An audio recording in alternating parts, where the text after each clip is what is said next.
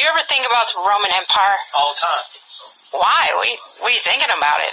Well, because we're in those times right now. Everybody's preoccupied with sports, movies, work, you know. What was it you said about bread? Well, all right, the common people, Roman Empire said that everybody was equal, everybody had a chance. But it wasn't. The rich got richer and the poor got poorer. And they worried constantly about people rioting. Because they knew that the common man, the common people, could take over at any time.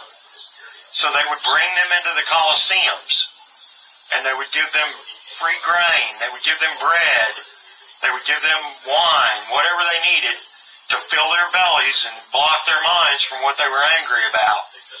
They would watch plays, they would watch fights with the gladiators, sometimes for months on end. And that's where we're at right now, and I think about it all the time. Because so many people are preoccupied with their favorite football team, their favorite actor, actress, singer, and they just don't even think about what's being taken away from them.